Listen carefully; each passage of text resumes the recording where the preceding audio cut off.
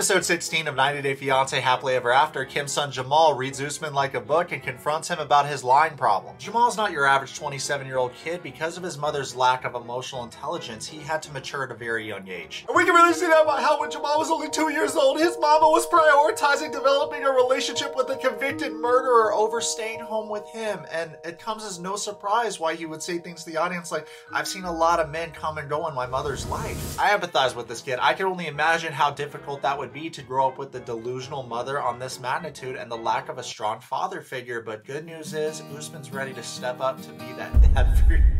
Jamal's superpower is his calm, but he made a couple mistakes during his conversation with Usman that we're going to learn from in this video, so make sure you stay until the end. I am going to see Usman in Nigeria. Actively losing brain cells. About 2 episodes ago, Usman asked Kim if she was willing to raise his nephew in America for him. We gotta backtrack. Kim originally promised Usman that she would be willing to allow him to take a second wife. We've seen this girl take multiple trips to Nigeria, even though Usman has a past of cheating on her multiple times. While in Nigeria, Kim didn't leave her hotel room unless it was to go and meet up with Usman's family because she was really trying to get his mother's blessing so that she could become Usman's first wife. However, because Kimberly's 51 years old, she's an older woman with dried up ovaries like the Sahara Desert. His mother did not approve of her. Usman and his family are really riding this culture wave of it's very important for us that I have a child, and because Kim cannot give me a child, I need to take a second wife. Usman's very similar to Mohammed. They abuse the culture card in order to get what they want out of the relationship. After days and days of Kim begging his family to allow her to become the first wife, the family finally agrees to allow her to become the first wife as long as she agrees to their demands. Kimberly agreed via signature on a contract to allow Usman to take a second wife for baby-making purposes. And in addition, Kim promised to allow Usman to visit his family throughout the year at least 4 times, so every 3 months he would be allowed to go back to Nigeria.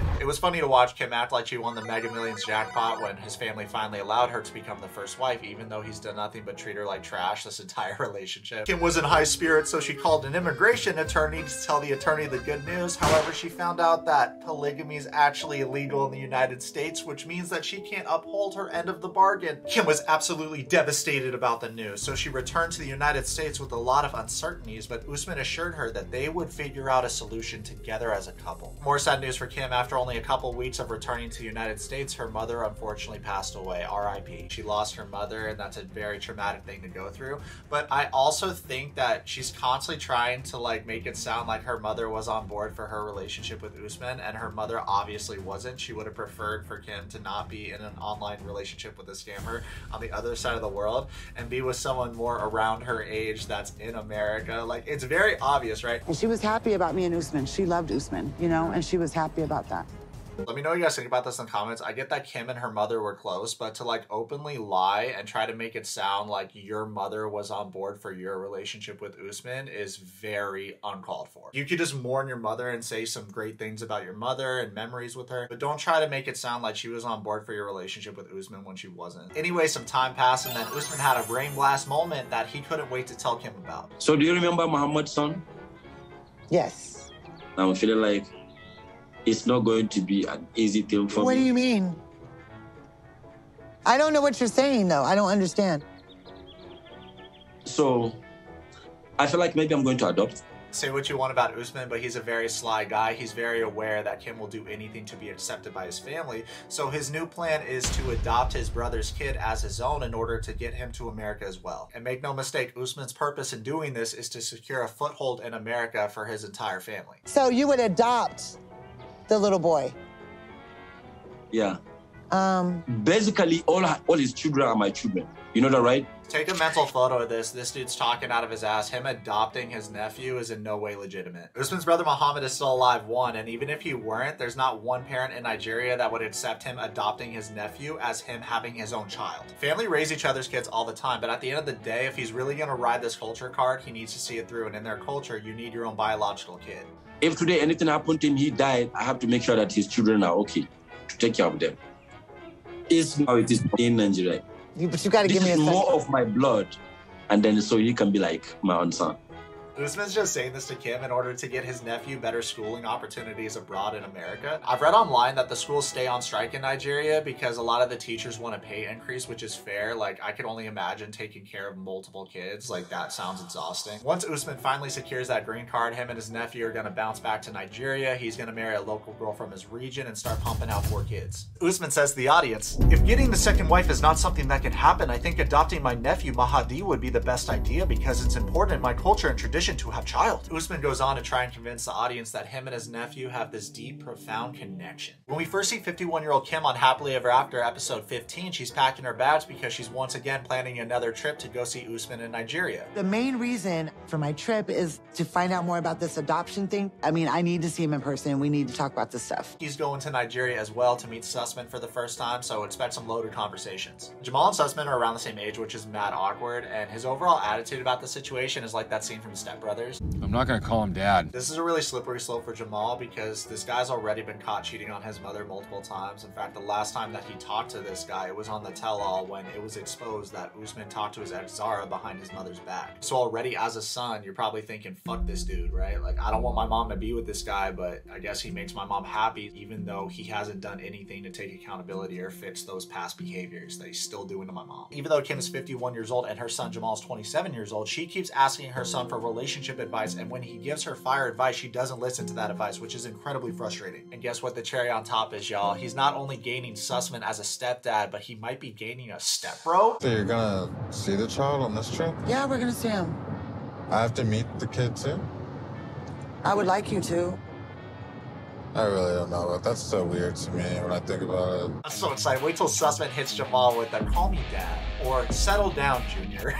Kim tells the audience that she can never raise a child that her own son Jamal was against, which is highly doubtful considering how she's bent over backwards for Usman in this relationship. If Usman decided one day to get in his Mercedes and run this girl over, she would say sorry. This girl's literally that far gone, and since the inception of this relationship, there was a huge power imbalance because she started off pursuing him as an obsessed fan of him and the show. While Stan's packing her bag for Nigeria, her son Jamal comes in the room and asks if she's excited for the big trip, and she lights up like a kid on Christmas. How are you feeling about going back? I'm nervous. I'm excited to see Usman though. So excited. Yeah. How are you feeling? I'm so excited to see Usman. Kim asking Jamal if he's excited to see Usman in Nigeria is so jokes. Obviously, this is the worst case scenario for any son. Imagine if this was your mom doing the most to get her back blown out by a scammer in Nigeria on national TV. The only good thing about this situation is that Jamal gets a free trip to Nigeria. I think my mom is really gonna try to force me to like Usman or something.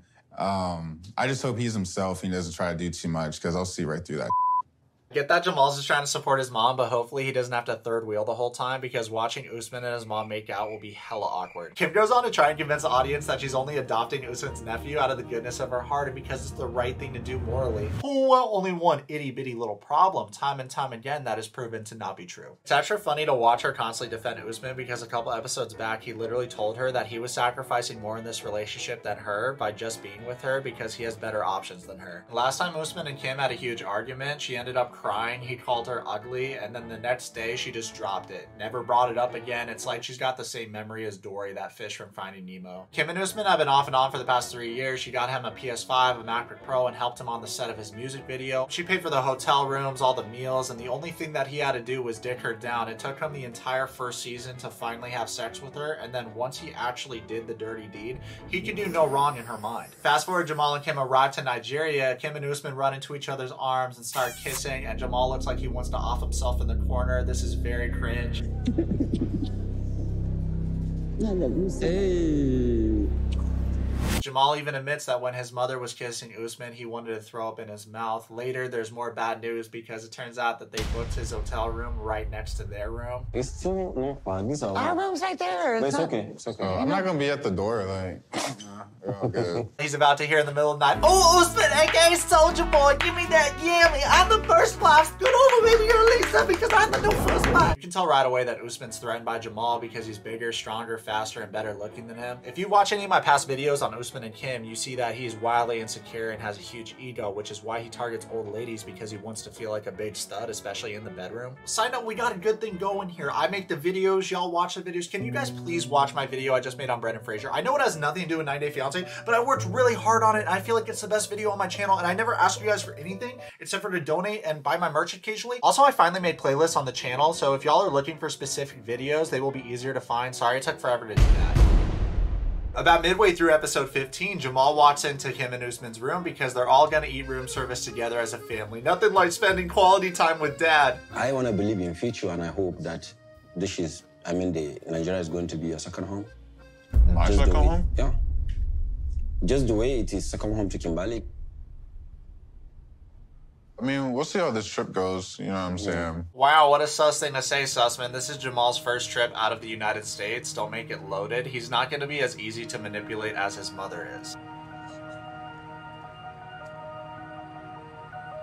I feel like you didn't like me.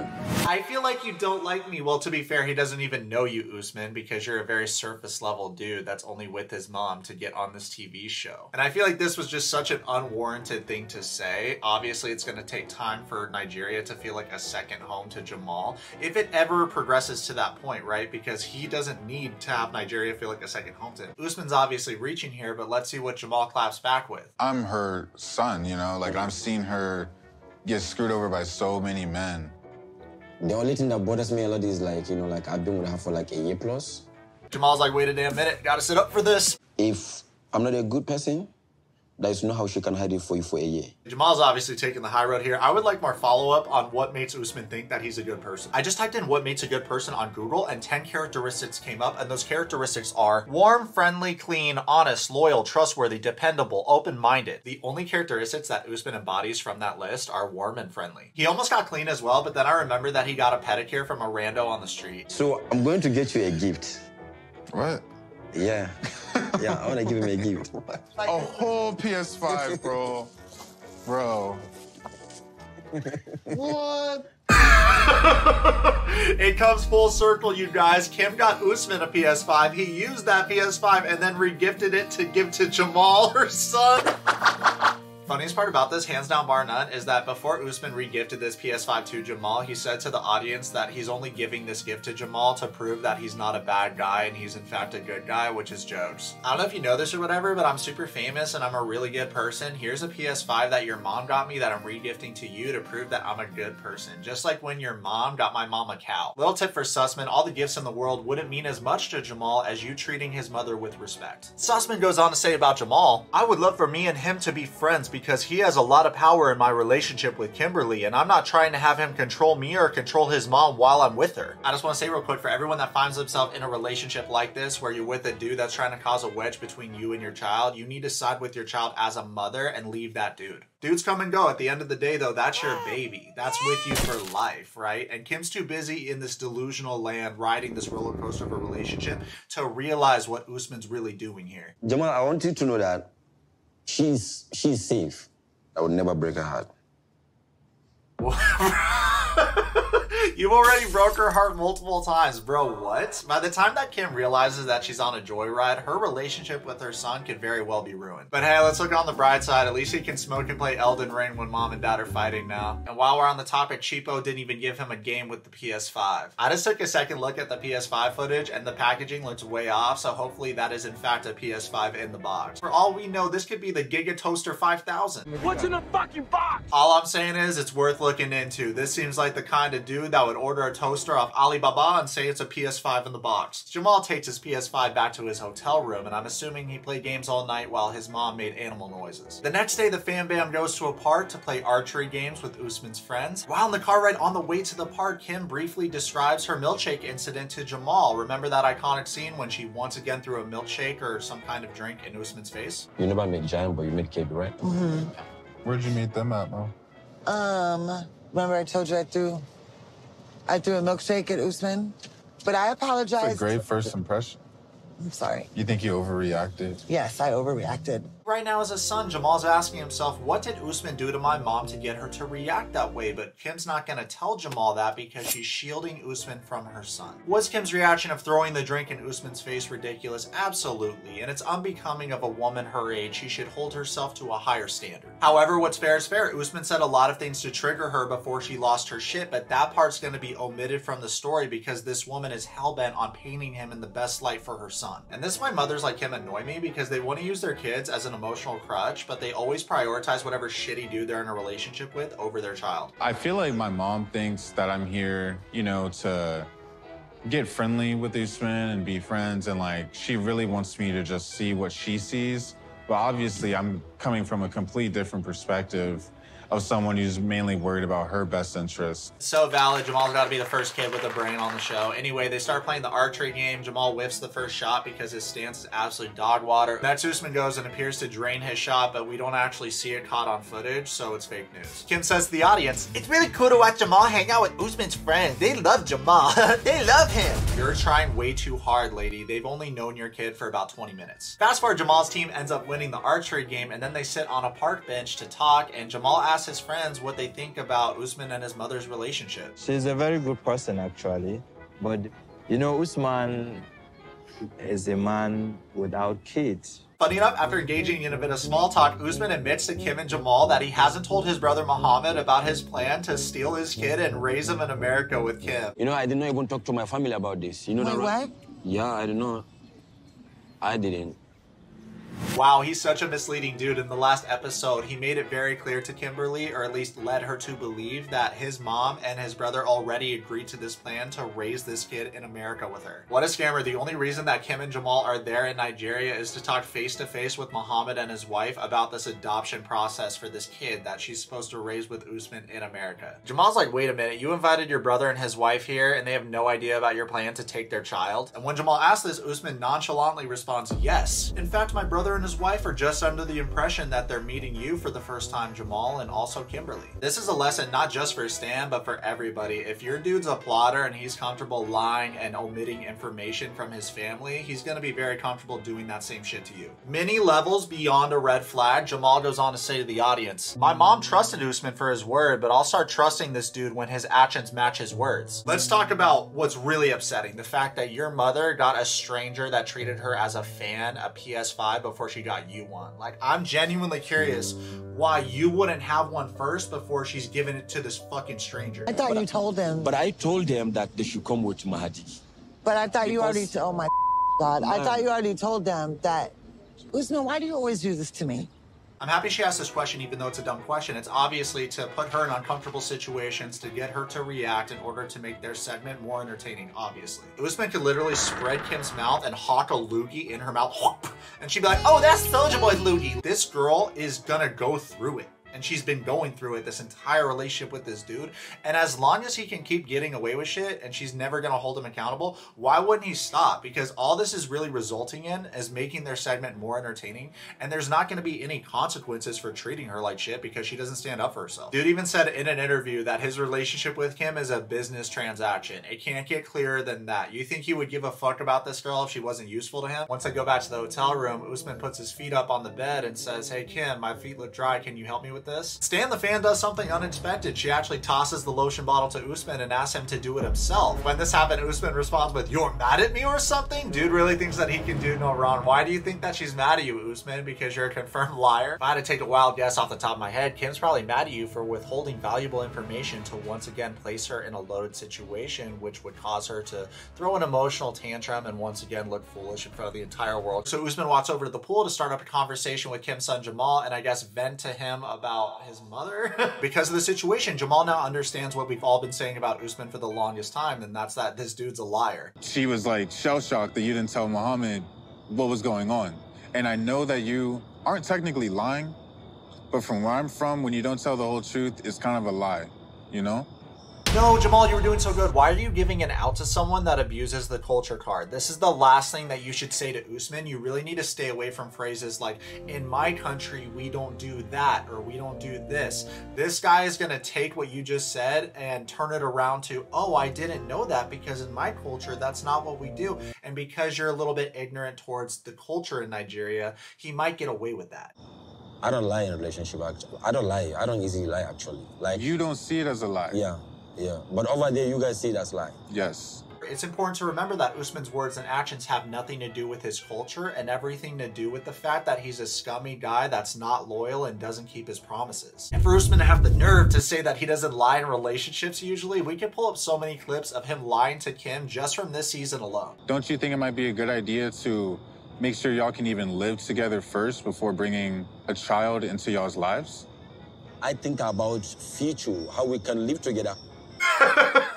Usman's such a dumbass. No wonder he targets these old delusional women, because as soon as he has to have a conversation or a debate with a person that actually has a brain, he has no valid talking points. That's going to be sweet for both of us.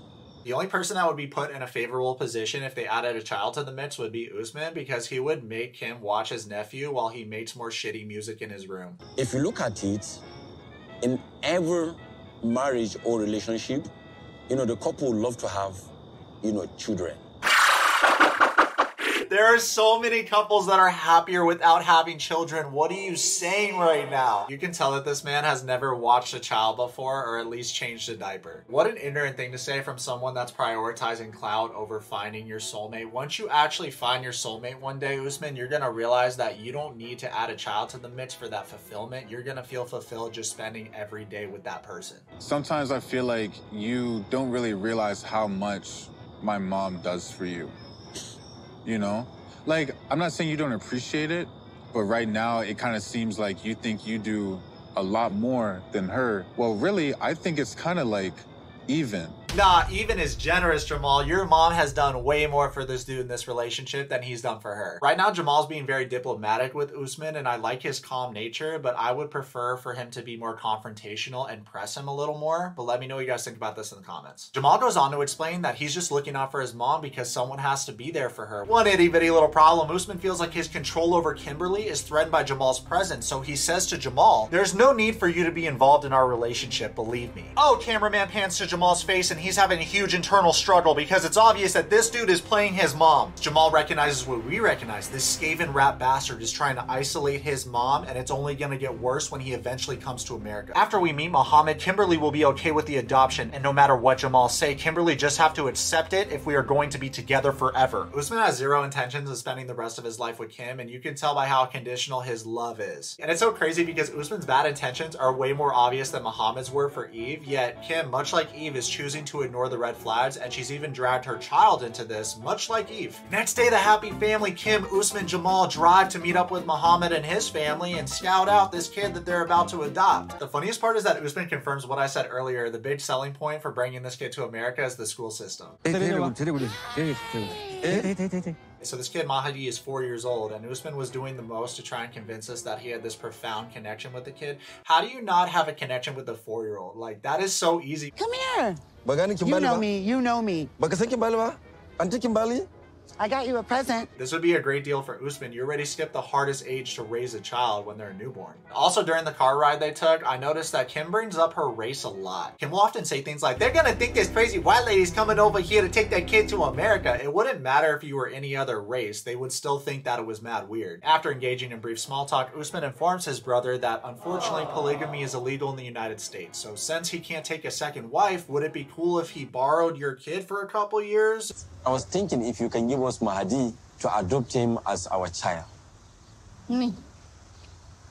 Yeah? They really thought that this was a smart thing to come at them with whack-ass Rumpelstiltskin energy. Can I have your kid? Like, what the fuck? This conversation does not go well. In fact, upon hearing this news, Muhammad, Usman's brother, is shocked. Y'all throw the entire conversation away because it became hella awkward. Muhammad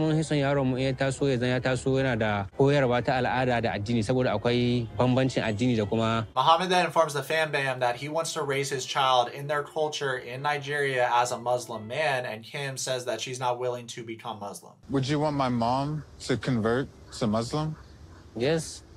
Yeah, I'm not doing that. Absolutely not. This loaded conversation basically ends with Usman stating that they will discuss matters at a later time, even though everyone seems emotionally checked out. Muhammad's wife was horrified the entire time, which is totally understandable. Like, this woman obviously loves her children. She's not gonna give her child away to a stranger. As we've learned from watching Kim and Usman on the show 9 Day Fiancé Happily Ever After, history repeats itself, because later in the episode, Jamal gives his mother fire advice, and once again, she does not listen. She shields Usman and chooses to live and stay in her delusion about this relationship. With all the issues that you and Usman already have, but they're better now. Yeah, but they're better now. But there's still issues and they're still there.